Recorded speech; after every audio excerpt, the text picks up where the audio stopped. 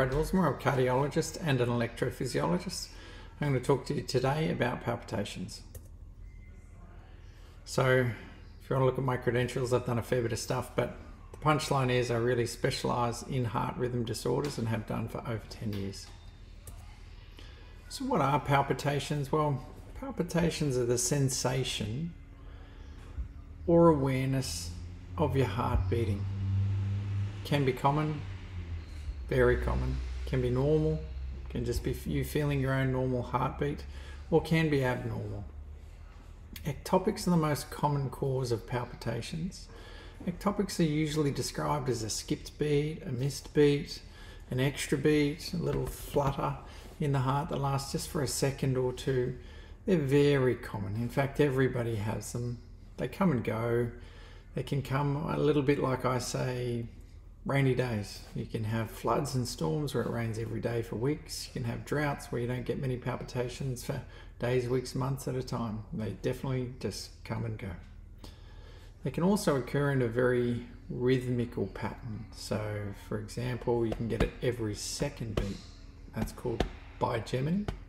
Every third beat, and that's called trigeminy.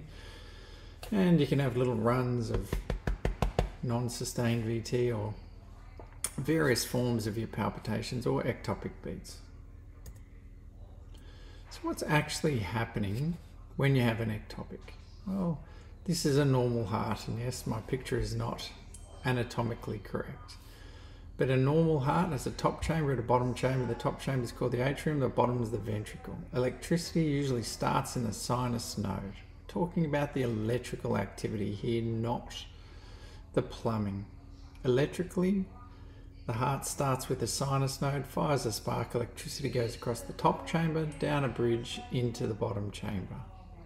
You get this beautiful, regular, rhythmical contraction. So it keeps firing and you get this nice, regular contraction across the top, down the AV node, into the ventricle. What happens when you get PVCs, however, is that you get an extra firing from the bottom chamber. So you have a couple of nice normal beats there, but then you can see there's a spark from the bottom chamber. That causes an ectopic, which goes back up the AV node, hits the sinus node. So what happens then is you get this compensatory pause. The sinus node says, whoop, someone else is pacing, I'm going to sit back and relax. Waits, nothing happens, so it fires off a spark again. And so you get this regular contraction starting back up. How many ectopics are normal? Well, there's no exact rule. Everyone has ectopics. In fact, I've been reporting Holters for many, many years, and I can barely recall a single Holter monitor, 24 hours, where somebody's not had an ectopic. We say normal is less than 100. Most people have half a dozen or a dozen. Occasional ectopics, we say 100 to 1,000, frequent more than 1,000. But in fact, particularly for ventricular ectopics, you need more than 24,000 a day before there's a risk of it weakening the heart. And I had a patient recently, you don't want to break records, but she had 88,000 ectopic beats a day. And she was well.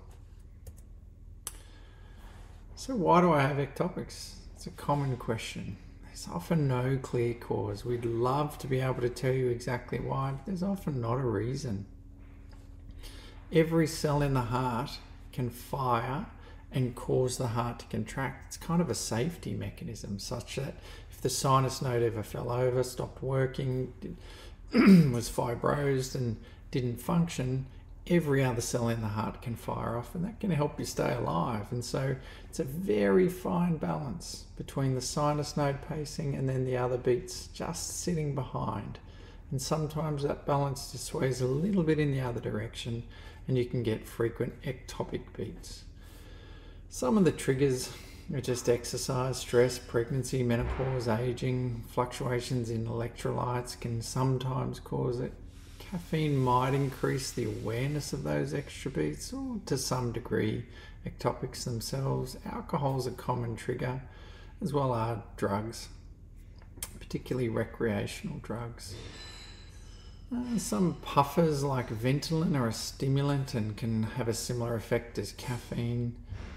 And what we really worry about is when your ectopic beats are caused by a weak heart or prior heart attack. Then it becomes a little bit more significant. However, it's really important to acknowledge extra beats, ectopic beats, are typically not a sign of a heart attack, not an indication of a plumbing problem, not an indication of coronary artery disease. So what are the consequences? What happens if I'm having lots of these ectopic beats? Well, firstly, they come from the top or the bottom chamber. Atrial ectopics, and in fact ventricular, rarely cause a problem. Much more of a nuisance or an annoyance type rhythm than a dangerous or life-threatening one. Atrial ectopics may, if they're really frequent and sustained, and instead of just an extra beat, they might cause a little flutter, might trip you over into atrial fibrillation. So if your heart goes out of rhythm and stays out of rhythm for a prolonged period of time, at that point we'd be keen for an ECG just to make sure you've not gone into atrial fibrillation. Ventricular ectopics, also very common, very rarely a problem.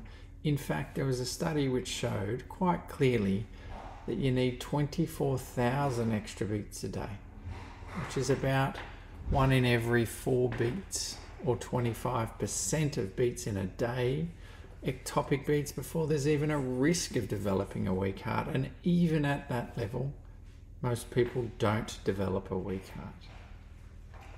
And even if you did have that many and got a weak heart, we can usually treat them or fix them, and the heart weakness reverses entirely. So it's an entirely reversible condition. What tests do you need if you've got ectopic beats? Well, there's a few things we might consider. A blood test just to make sure your electrolytes, salts and potassium, sodium are all okay. An ECG is usually reasonable, very non-invasive test. Similarly, a Holter. A Holter is a 24-hour monitor, a patch on the chest surface, which monitors every beat you have for 24 hours and is very good at quantifying how many extra beats you've had in a day. And an ultrasound, just to say your heart's normal, it's not caused weakness, and a weak heart is not causing the ectopic beats.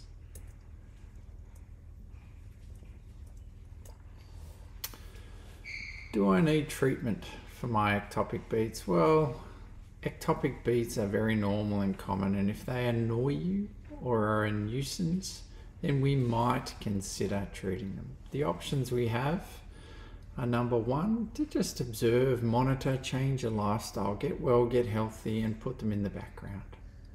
Option 2 are medications. Sometimes the medications, which are typically beta blockers, are worse than the ectopics themselves, but some people do get a really good response from beta blockers, suppress the ectopics and tolerate the medication really well.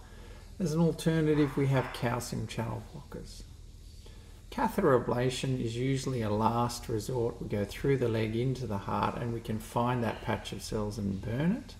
It's invasive. We usually reserve this for people who are having a really high burden, haven't developed a weak heart, or are really just not tolerating their ectopics. Can't overstate how important maintaining a healthy heart is. Eat well, exercise regularly, maintain a healthy weight, stop smoking, don't drink, minimize stress as much as you can. Caffeine's commonly regarded as a trigger, but in fact the evidence is not highly supportive, and if you enjoy a cup of coffee from time to time, everything in moderation is probably okay. So, to finish up, please leave a comment, good or bad. I'm keen for constructive criticism. I'm not looking for heaps of subscribers and likes, but I do want your comments and feedback. If you're not great with feeding back, please just send me an email and you can see the address there.